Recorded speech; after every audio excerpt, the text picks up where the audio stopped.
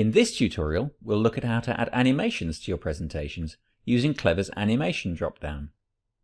To make it easier to see what's going on, I'm going to use a very simple scene, the Presentation Neutral Matte preset, which you can find on the Create Project screen. As you can see, the scene consists of a simple cube.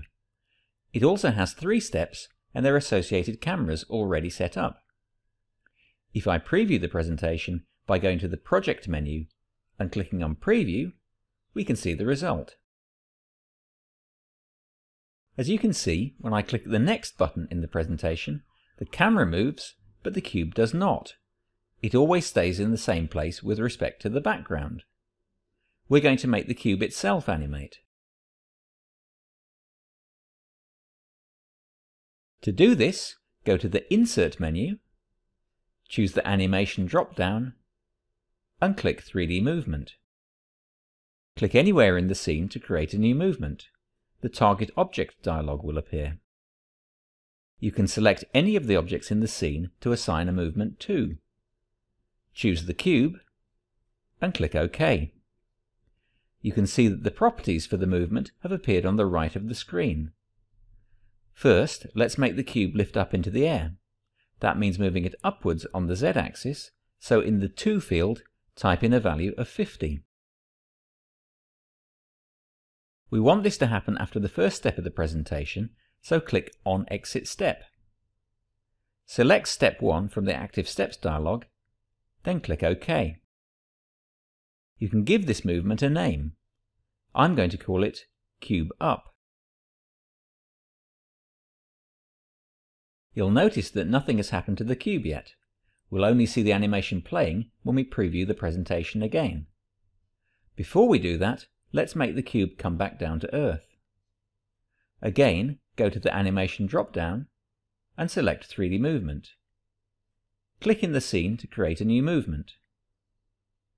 Assign it to the cube and click OK.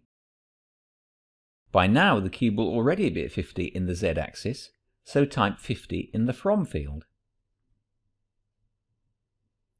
We want it to come back down to 0, so type 0 in the To field.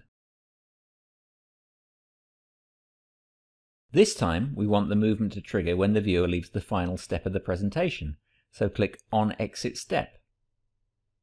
Select Step 3 from the Active Steps dialog, then click OK. Again, you can name the movement. I'm going to call it Cube Down. Now let's preview the presentation to see the results.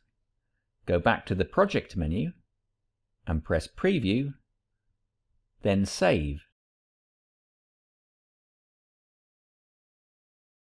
Now when you click the next button, you can see that the cube rises into the air, the camera moves round it, and then it comes back down to Earth again.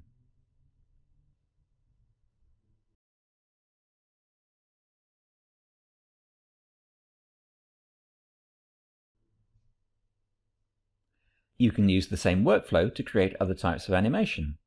In this presentation, I've added 2 more movements to my cube.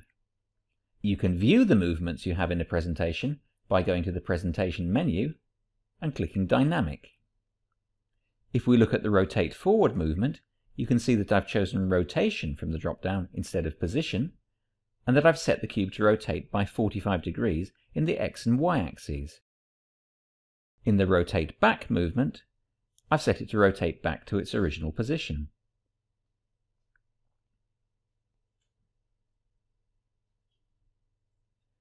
If I preview the presentation, you can see all 4 movements playing in sequence.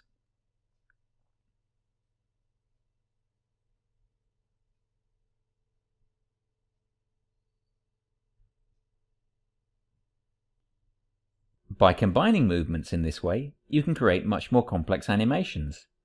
Check out the 3D graphic card presentation from the Browse Project screen to see how you can create an exploded view of a graphics card.